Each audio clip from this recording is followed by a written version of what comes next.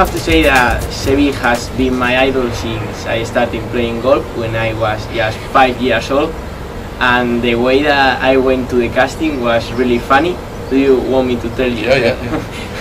I went to the casting because one normal day I went to my golf course that is called Mataleñas, and the secretary of the golf course told me, "Look, Jose, there is a casting to play the role of Seve. Why don't you go there and try to be Seve?" And I told her, "Are you kidding me? How am I going to be Seve if I have never been an actor or something like that?" Because I was always an extra in the school plays, always in the corner of the stage. Finally I went with one of my golf friends that is called Raúl, and we basically wanted to just have fun. But finally, after 1 month more or less, I remember that I was at the golf course because I had a tournament, and I received a phone call and they told me, "We want you to play the role of Seve," and I started screaming around the golf course, and obviously I was very happy. Well, I think it was, number one, his sort of natural genius, which I'd obviously seen on television and watched once or twice live. But it was finding about his formative years, where he came from, how it was building up against the odds, the rags to riches story, the fact that, you know, I didn't realise, I had no idea whether he was a very clever guy or not. Finding out from various people, this guy was a seriously bright guy. Number two, age 19, when he's second to Johnny Miller in the Open. And then at 22, he's speaking on British television.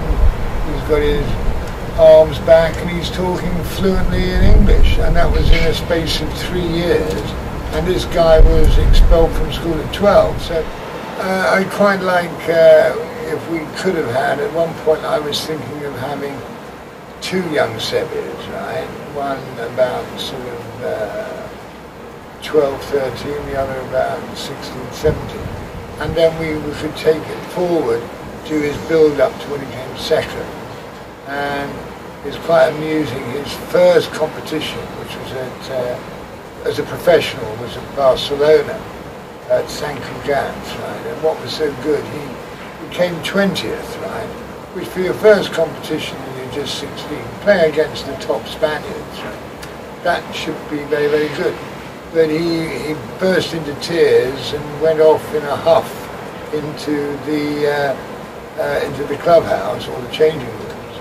And Manuel Pinero, who won the tournament, walked up and said, "Well, look, you did very well. I don't know why you're crying so much." And he said, "But I should have won, I should have won."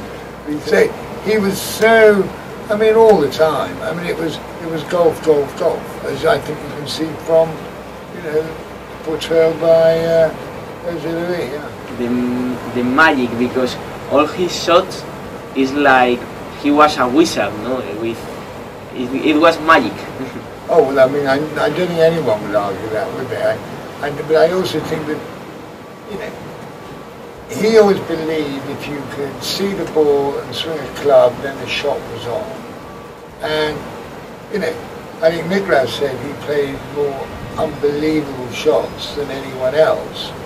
But also some of his wildness in later years got him into an unbelievable position to play the unbelievable shot. If you hit it straight down the middle all the time, then you're not going to hit unbelievable shots. But he used to, you know, whether it was back, but even when he was winning towards the end, his driving, he couldn't go anywhere.